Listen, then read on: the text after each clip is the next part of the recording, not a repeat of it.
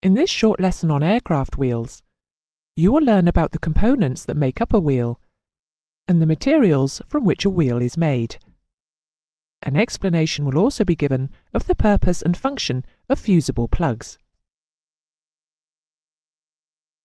The wheels and tyres of an aircraft support it when on the ground and provide it with a means of mobility for takeoff, landing and taxiing.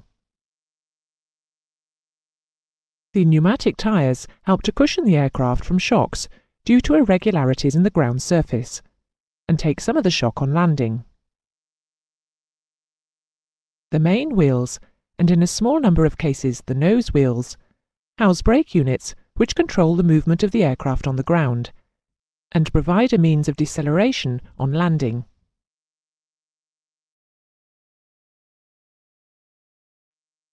Because aircraft tyres are usually larger and stiffer than the tyres found on cars, wheels have to be specially designed to facilitate tyre replacement. There are two types of wheel in common use. They are the loose or detachable flange type and the divided wheel. Both the loose and detachable flange types of wheel are made with one flange integral with the wheel body and the other a separate removable part, which is machined to fit over the wheel rim. The difference between the loose and the detachable flange tyres is the method by which the removable flange is secured. In the loose flange type, the flange is retained by a locking device on the wheel rim and held in place by the tyre pressure. The detachable flange type of wheel has the flange secured to the wheel body by nuts and bolts. A detachable flange may be a single piece or 2 or 3 pieces bolted together. The advantage of the loose and the detachable flange type of wheel is that the tyre can be changed without removing the wheel from the aircraft. The type of wheel most usually found on aircraft is the divided wheel. It consists of 2 half wheels matched up and joined together by bolts which pass through the 2 halves. The bolts are fitted with stiff nuts, or if one half of the wheel is tapped, that is to say that the bolt hole has an internal thread cut in it, then each bolt is locked with a locking plate. In this particular example, the 2 halves are clamped together by bolts fitted with locking nuts and washers. The wheel shown here is designed to be used with a tubeless tyre. It has a seal incorporated at the joint to prevent abrasion between the 2 halves and provide an airtight fit.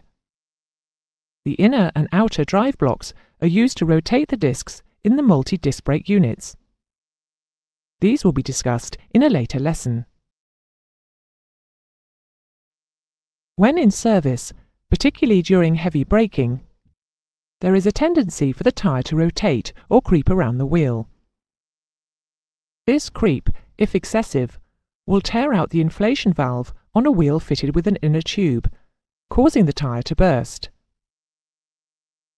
Creep is less likely to occur if the tyre gas pressure is correctly maintained. The procedures for doing this are explained in the aircraft tyres lesson, but additional features to prevent creep may be incorporated in the design of the wheel, and we'll look at 2 such features now. Wheels are often produced with a knurled flange. The inner face of the wheel flange is milled, so that the side pressure of the tyre locks the tyre walls to the flange. The wheel rim is tapered, so that the flange area is of greater diameter than at the centre of the rim. When the tyre is inflated, the side pressure forces the tyre outwards to grip the rim.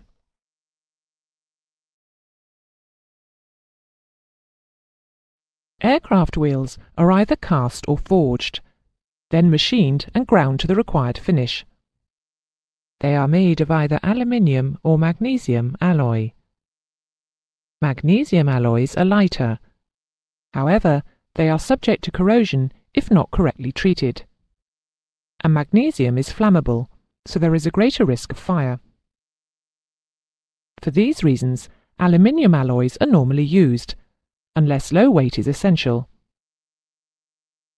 Whichever alloy is used, after initial machining has been carried out, an anti-corrosive treatment is applied, and a final finish using cellulose or epoxy resin paint is applied to each wheel.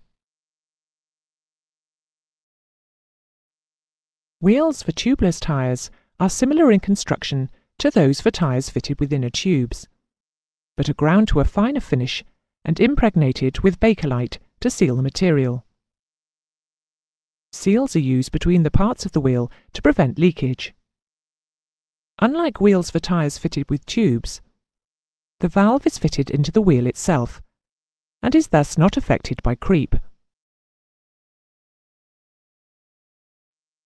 Under extra hard braking conditions, the heat generated in the wheel, tyre and brake assembly can be sufficient to cause the pressure to rise to a level that the tyre cannot withstand, causing it to split, with possible catastrophic consequences for the aircraft.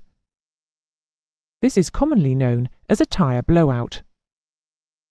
To prevent a sudden blowout, fusible plugs or thermal plugs are fitted in some wheels with tubeless tyres. These plugs are screwed into holes in the wheel rim. They are sealed by a piston, which is held in position in the plug by a fusible alloy.